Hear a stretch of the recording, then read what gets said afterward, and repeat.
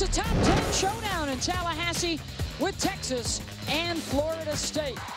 I think they're the only team guaranteed not to go to Bridgeport, Beth. And that's because they went in Connecticut's bracket the last 2 years, and that's unfair.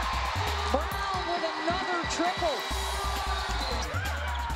Harris and Griner were both rookie and defensive players of the year.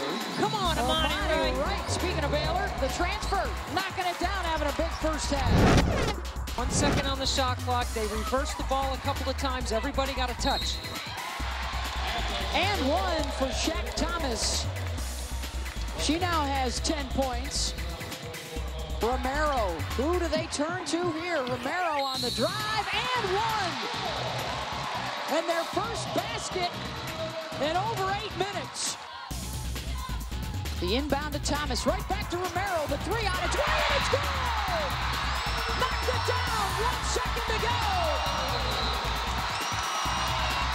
Leticia Romero with the triple to tie it!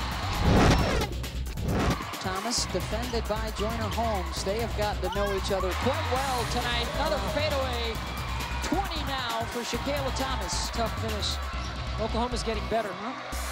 McCarty's runner is good. She's terrific. She has been phenomenal. Thomas will take it to the rim. Missed it.